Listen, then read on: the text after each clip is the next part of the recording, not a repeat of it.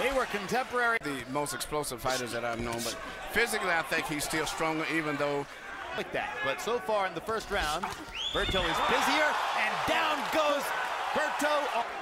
Ortega immediately made the ruling. He's a good referee who's a former fighter and sees pretty well.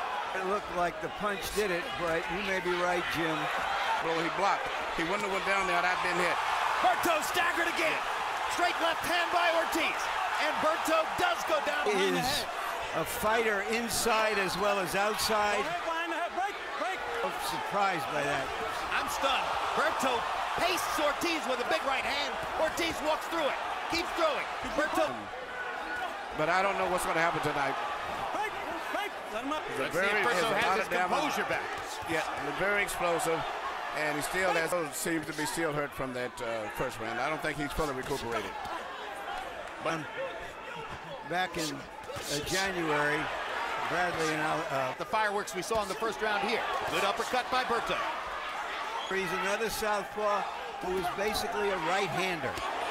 Berto has a look to this fight that he was facing an inferior punch the way he did. All of Ortiz's punches are very There's the right hand again. Ending his straight right hand, and you've already seen the damage it can do. What a start. More willing to let his hands go. More fearless in the first couple of rounds. But Berto is...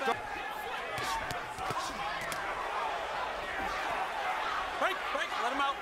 A boxing match will emerge from the slugfest, which has taken place so far. But they're back to slugging again. But Berto is still never to me when he got up as compared to the way Berto was when he went down. Uppercut lands for Ortiz. Berto holding on.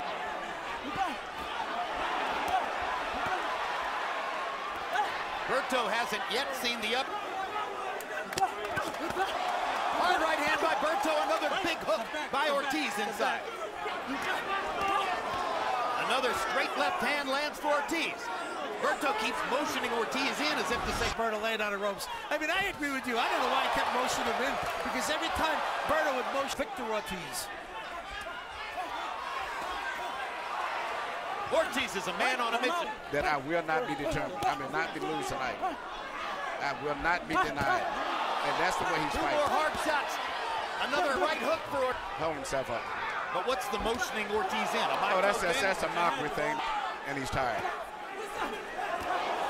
Big left hand by Berto. Ortiz walked right through it. There you see the legs. That's why he's in the ropes.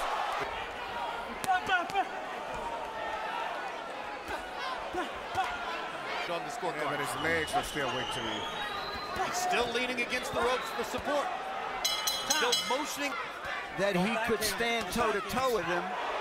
Now he's trying. And then they trade another pair of big shots. Good, hard right. Ortiz testing Berto's legs once again. And he's been a welterweight fighting in the junior welterweight division. And right now, it's peculiar story of winding up spending 2 weeks fight. Connected to this slow start for him, or is it just Ortiz?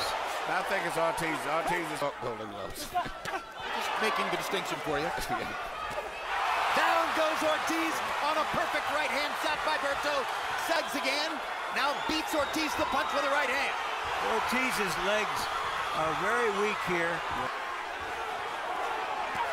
Hard right hand by Berto.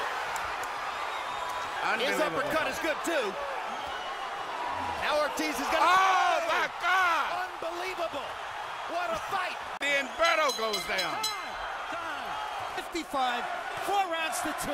Victor Ortiz. You know, Jim, let's talk about round 6. Minutes of action. 4 rounds to 2. Ortiz. If there was an American fighter in the house.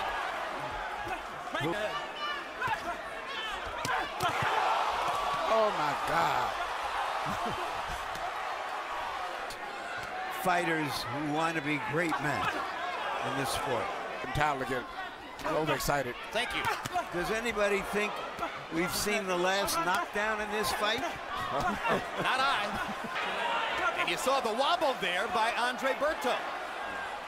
Because neither one is as fresh and their legs aren't. Jim, if he loses this fight, then for any fight that he's won, amazing that the power that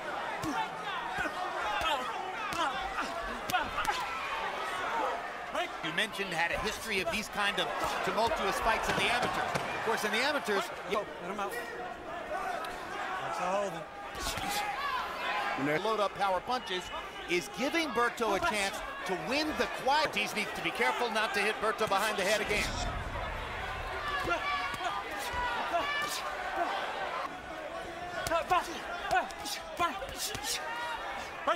and energy in it, and he's got to try to land that right hand. Well, let's get the numerical. 83, 6 rounds to 3, Victor Ortiz. There's no question that Andre Berto's got to do something special. I do like the way he breaks them up quickly and doesn't let those clinches go on. A point taken away. This, no doubt, is the motivation to try to make the round an even round. Now,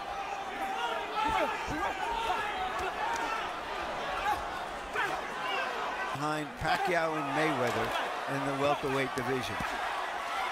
And that this is the first looks fight. like there's a new welterweight in town. Berto, 22 out of 54, 12 out of 31 for Berto. And then pull back for a minute and have Berto off balance.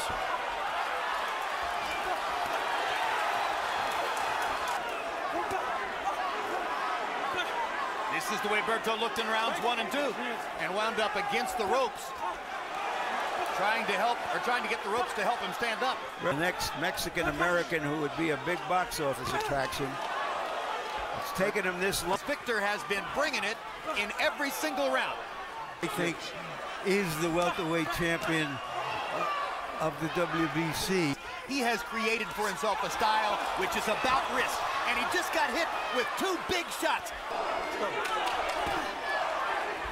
Another big left hand for Ortiz. Rescue his position in the welterweight division. He has a magical backstory.